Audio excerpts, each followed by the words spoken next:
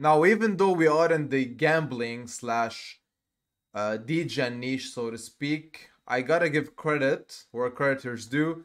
There are some that don't want to give up, right? So there are a few projects between quotation marks out there that really don't want to throw in the towel, and they don't want to, say that, okay, we tried our best, we're done, even though they most probably wouldn't have. Now, Cairo is still adding stuff to their products. The first thing they launched was something like an ROI DAP that didn't work out so well. They had I think there was a hack at some point, and then they restarted the whole thing. And now, today, I'm going to be discussing a sub product of whatever they have in store and just give a very objective overview as I normally do.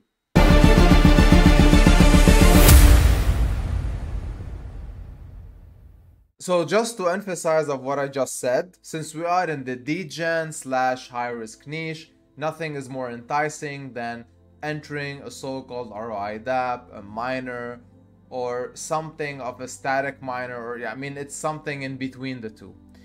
Now, I'm gonna talk about something called the farmpot. So it's again one of the product that they have launched, but this one doesn't actually apply on a stable coin or a blue chip asset. So it's not BNB or BUSD, USDC that you enter with, but you actually enter with their native asset.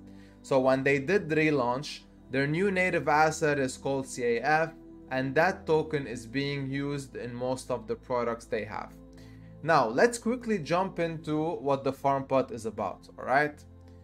Right, so essentially speaking, similar to what I just said in regards to a static miner that most probably you'd be using, entering with BUSD, BNB, USDC, so whatever you used to enter with in several of these degen dApps. So this one you enter with the native asset, CAF, and then when you are in the farmpot, you are promised 1% a day, all right?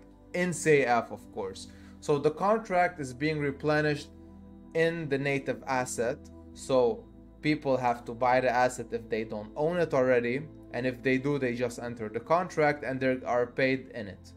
So most probably supply and demand will dictate how much supply will there be in the farmpot, but I'm gonna get into this soon. So that 1% today comes with a few rules and regulations.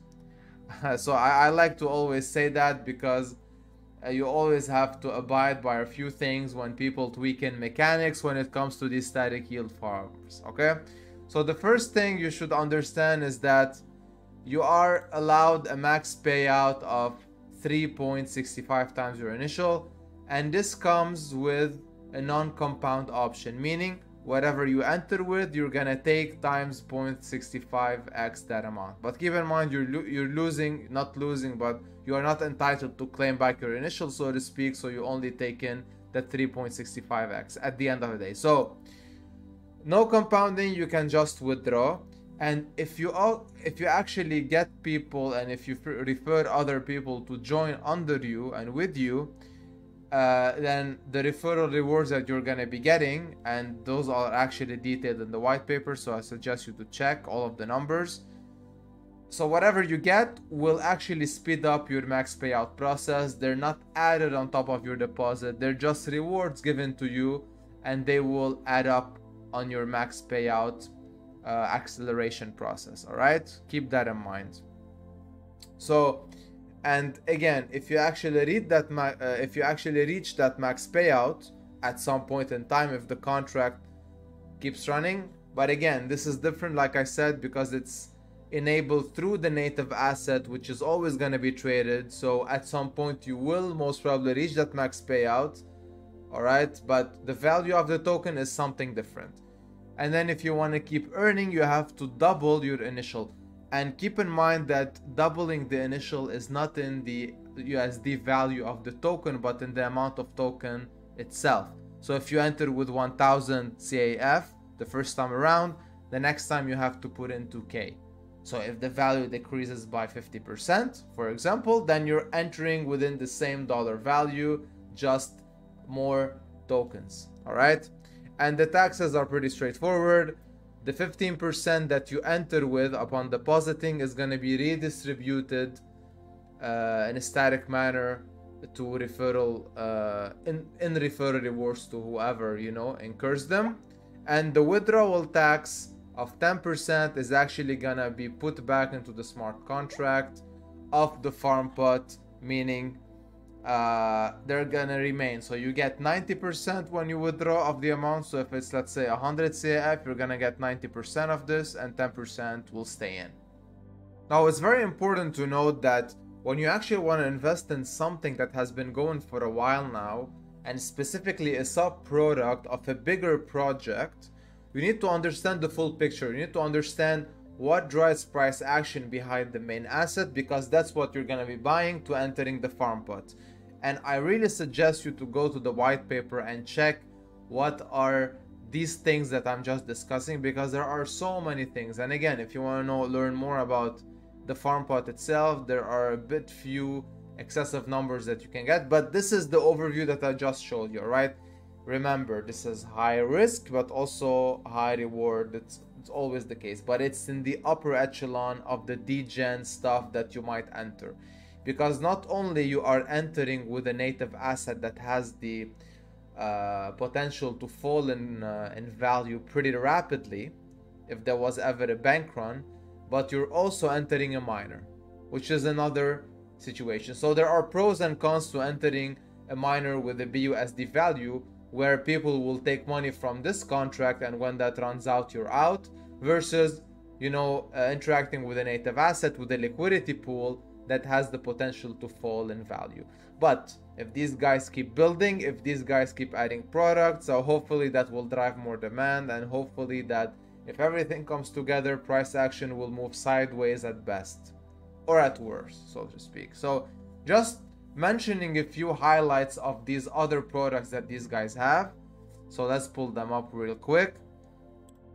So there are things that are coming, and there are things that are already in place. So I know for a fact that Cairo swap, for example, is there. Cairo swap would actually burn CAF tokens if you interact with it, and with any AMM if you actually know how this works. So there's a small trading fee embedded, and whenever you make a trade, the native asset of that AMM would most probably be burned. So buying and burning is a process that would help the CAF token, appreciate over time, of course, if demand keeps up. All right, so there's that. The Cairo pad is also there. The Cairo pad requires you to buy CAF, lock it for a certain amount of period, and then you can transact your ICO on the Cairo pad. There's the casino that most probably utilizes the native asset to also interact with the games. Now, I know that the Cairo Bank is not launched yet, and the Cairo lending part, I think, is also not out. So these things will also utilize CAF. Now, Cairo Bank is something that will most likely be similar to Libero Bank, which was actually a great hit back in the day, but on a rebase token, that's why it didn't last. So this one isn't, so hopefully it will do better. So again, you lock up your assets to earn a certain amount of dividends. That's how these things usually work. Cairo lending, again, will most probably be you interacting and using CAF as collateral to borrow other native assets. And if that's the case, then it would be amazing, honestly, because then you're gonna actually buy substantial amount of CAF. But there's also a big risk, because those are not blue chip assets, so the value might actually spiral down a bit quicker. So there's also that risk over there to use something like CAF as collateral. And the Cairo copy trading NFT, which is, I think, already out, if I'm not mistaken, or might not be. It is what it is. You buy an NFT, it will allow you to copy trade a trading strategy, and then you know how it works. So again, and I think the NFT you'd have to buy with CAF. So you get the point, right? So all of these revolve around the native asset, where it drives demand if you use this product, and by driving more demand than supply, then the CAF value should appreciate over time. Of course, there will always be pullback whenever a project launches. For example, at the beginning, you're gonna have a run up, or let's say a product of CAF launching at the beginning, you're gonna have a run up, and then it will pull back down, so on and so forth. So keep in mind that as long as the team is working and as long as there's demand, things should be fine. All right, before I end the video right now, I just want to reiterate, by the way, this is the white paper. You can see most of the things I just discussed. Whatever has launched will be launching. You will see it, for example, the Cairo bank, you will see coming soon. So again, as long as these people are working, should be fine. Last thing I want to say, and I always keep repeating myself in regards to the high risk part, please exercise with caution.